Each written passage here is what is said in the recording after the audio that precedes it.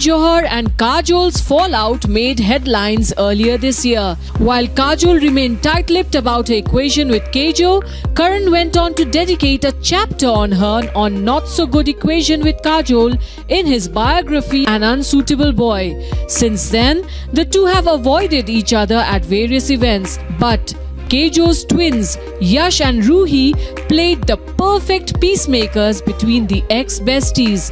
Karan had posted the first picture of his twins on Instagram, and keeping aside their differences, Kajol liked the picture.